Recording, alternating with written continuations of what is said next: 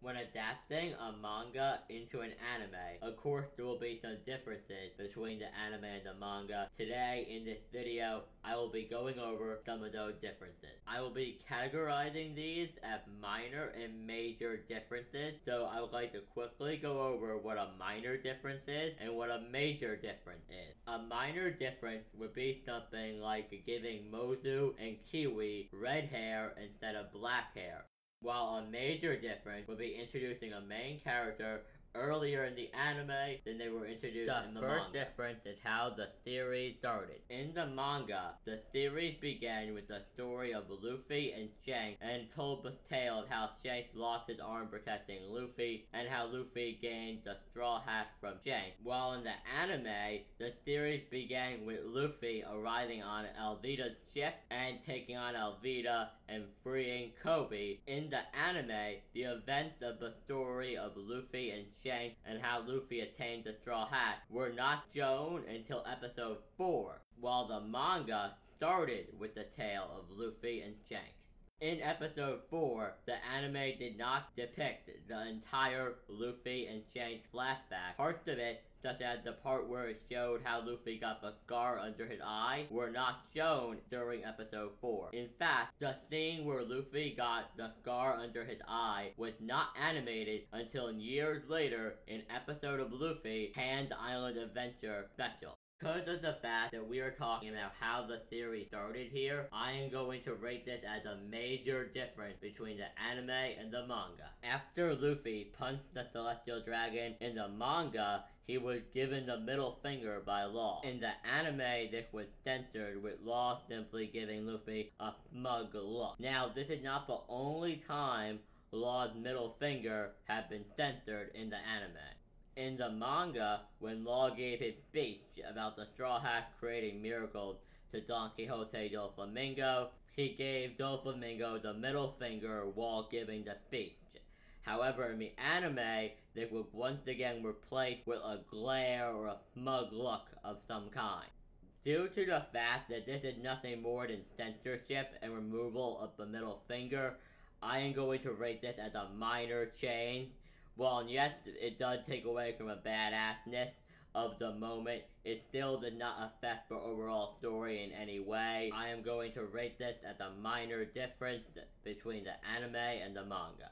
The One Piece anime has a habit of getting the colors wrong. After Luffy defeated Arlong, Nami had her Arlong pirate tattoo removed and replaced it with a new one. However, in the anime, the tattoo is purple. That is incorrect. In the manga, Nami's tattoo is black. Now, this is not the only time the One Piece anime had gotten the coloring wrong. In the manga, Robin is depicted with brown eyes with dark pupils that are very wide. However, in the anime, she is depicted with blue eyes, and this is including Strong World and Film Z. In the anime, Robin's skin tone is also slightly darker than it is in the manga. In the manga, Robin's skin is much lighter than it is in the anime. However, after the time skip, the anime did correct it and made Robin's skin color match what it was in the manga.